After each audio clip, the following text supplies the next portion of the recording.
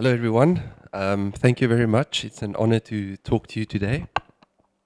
My name is Rudi Swart, and I'm affiliated with George Campus, Nelson Mandela University. So, Knysna forest trees are pollinated by insects, hypothetically speaking. The majority of trees have small white flowers. It's quite a conspicuous phenomenon. If we move towards the canopy, so the upper layer of the Knysna forest, we see that it's almost exclusively small white flowers. Now that's very interesting. I was in Springbok in Namakwaland when I first realized this actually. And so here are some examples. Is this the red thing? Yes. Okay, so this is saffron, small white flowers, ilex metis or Cape holly, small white flowers, stinkwood, small white flowers. It is quite conspicuous, there's the word again, especially given that these trees are phylogenetically isolated or not really closely related to one another. So it does seem to be some sort of convergence that has happened in the past, or there's selective pressures in the canopy selecting for this pollination syndrome. Now this interested me. I wanted to find out what pollinates the Knysna forest trees. And of course, if you want to figure that out, you need to get up there. And so I had to learn how to climb trees, and I learned from the best. So this is the tree climbing grandfather, Leon Visser, and he earlier this year climbed the tallest planted tree in the world, not in South Africa, in the world, but it is in South Africa, in Magubas Kloof, and it is 83.7 meters tall, exactly, not 1 centimeter up or down. The tallest that I went up was about 17, 18 meters, so I have about 65, no, my math is not good, but I have lots more to go to end up like that guy over there. That is not an agogwe or an utang, that's me up there in the tree. Maybe you've heard that rumor. Anyway, I don't think it exists, by the way. So I choose 4 species of tree that have small white flowers to investigate whether or not pollination in this system is a generalist sort of phenomenon. Is there room for specialization in this system? And the species I focused on was white pear, saffron, assegai, and Cape holly. You don't need to remember the names, just follow along. So I spent a total of 144 hours up in the canopy. During or between September last year and just the beginning of February this year, so it was very nice to be up there. So saffron, and this includes daytime and nighttime observations. So the nighttime ones were pretty cool. So I went up 2 hours before sunset, watched the sunset, forgot about everything. And then 2 hours after sunset as well to see whether or not there are moths that visit these flowers. Now for saffron, to get to the story, the most dominant species was the Cape honeybee that Melanie spoke about. However, so apart from that, there was a rich diversity of other species, most notably the hoverflies, this dark green pizza slice here. That's a family of flies, Syrphidae. They hover in front of flowers almost like hummingbirds. So they were quite prominent, and then 9% were other flies, so non-syrphid flies. So rich diversity, but the honeybee dominates. Cape holly, a very similar picture. However, we see that this 11% here popping up, and those are wasps, so which is quite interesting, especially given that. Am I doing a lot of? Yeah, let's blame the battery. Okay, but everyone's still on the same page, right? Yes. Okay, so 11%. Wasps, which we didn't see for saffron. It's quite interesting because Cape holly is a dioecious tree, so there's different male and female specimens, so pollen needs to be carried a bit further. And I'm not saying that's the reason why wasps are involved here. Cape holly also produces copious amounts of nectar that saffron doesn't do, so maybe the wasps are interested in the nectar and the distance pollen has to travel is irrelevant. But regardless, interesting pattern there, and a different pattern. White pear or Aphrodite, we can see honeybees, Cape honeybee decreasing to about a third, and then hoverflies making up another large chunk, also about a third, again that family Syrphidae, and then 30% other bees. All right, so the bees that Melanie spoke about, we have a huge diversity of bees in the Cape. So evidently, for white bear, the pattern is a bit different. What is that green thing there? That's not an ant, that's beetles. Okay, so beetles also popping up. Like I'm seeing these results for the first time now. And then for assegai, beautiful indigenous tree, again, honeybees, Cape honeybee about a third, so that's a single species. 20% flies, 19% hoverflies, and then we have a bunch of other gochakis coming in here. For example, butterflies, beetles, wasps, moth, and lacewing as well, which is the order Neuroptera. So they usually come about just after sunset. So there's a lot going on. It's not necessarily a generalist system as I was predicting. You know, small white flowers, they will be visited by the same insects all around. That's not the case. Now moving away from pure ecology towards the broader Southern Cape system, because I guess that's why we're here today. That is a normal forest edge where you have forest in the background, fynbos in the foreground, and a nice protective barrier or insulation, typically dominated by Virgilia or Keurboom.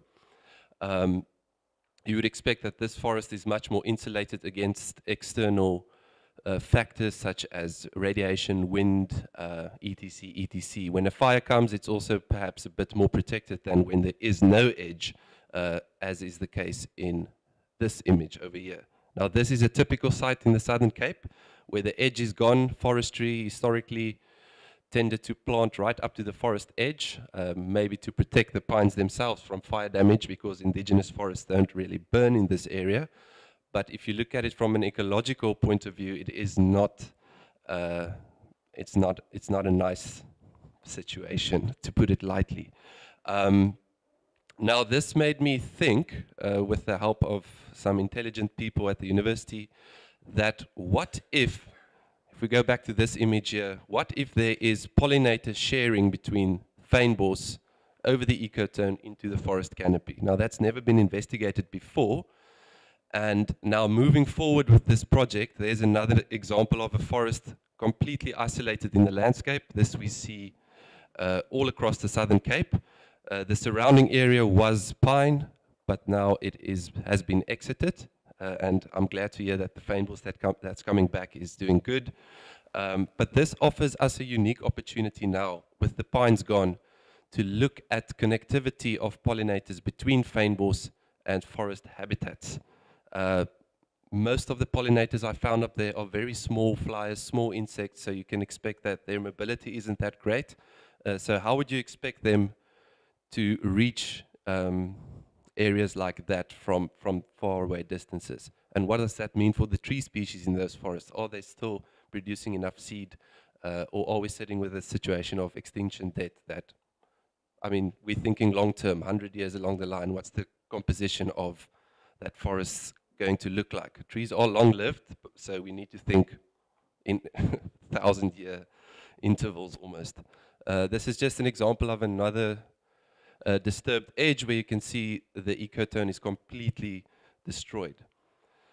So, a few studies have looked at, there's a forest patch surrounded by native fynbos, so that's basically a natural situation. So, a few studies have looked at the possibility of pollinator sharing between different biomes. About 5 years ago, I looked at ground-dwelling insects between forests and fynbos, but I only looked at large continuous forests and fynbos, not at these patches, and there were distinct insect groups in forest and in fynbos. But what about mobile flying pollinating insects? Are they able to cross these barriers? And what about the legacy effects of forestry in these exit areas? So that's what we're doing now. I've got the 5-minute sign now, so I should probably get going. But we're sampling flower visiting insects in fynbos as well as in forests at different heights. So there's a bucket understory, there's a bucket somewhere there, sub-canopy and canopy. And the area we're working in is north of this large forest between Diepvalle and Gona Millwood, and we're trying to look at connectivity in this heavily transformed and disturbed landscape. Now, comparative work from KwaZulu-Natal tells us that it is possible. There they don't have fynbos and forest, they have grassland and forest, and funded by Mondi, they have new generation plantations, so the corridors or allows for connectivity between grassland habitats. I think we can do the same with fynbos in these areas if we are to replant certain areas. We should take this into account. Also not plant all the way up to the forest edge, but leave at least some leeway for a natural ecotone to persist in the landscape. This will be to the benefit of these forests, hypothetically speaking. Yeah, so there are some photos from the Natal Midlands. This is essentially what it looks like, the concept, where you have core areas, and around the core areas you would leave some space for natural fynbos to also persist. Some articles that came out from that area: edge orientation, corridor width, important for butterfly diversity. Butterfly, there should be butterfly, of course. Wider corridors, enhanced overall species richness. The edge also makes a difference. So southern edges, forest species seem to prefer those. Northern edges, grassland species seem to prefer those. It might be the same here for fynbos species. So a lot of considerations when planning these corridors. And this paper, they found that they support the establishment of a few wide corridors over many narrow corridors in production landscapes, although you have to work with what you have. If we only have small, narrow, then we should obviously use it. And in this paper, they suggested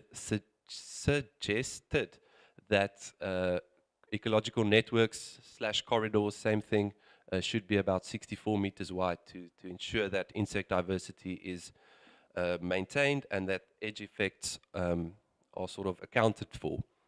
Remnant grassland ecological networks or corridors in agroforestry can provide natural finger-like extensions from neighboring protected areas and therefore do have conservation value.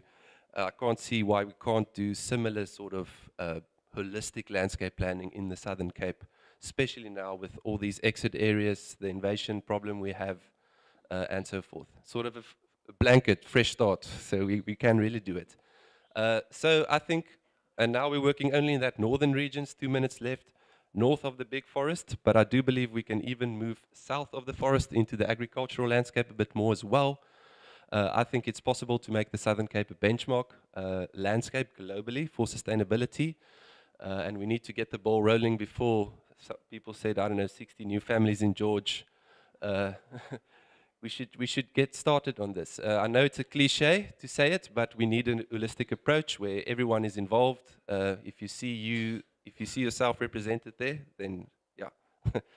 Anyway, and I think collaboration between the George campus and the Garden Route Scientific Services is key to making this work. I know it's optimistic, but it is realistic, and that's the most important thing.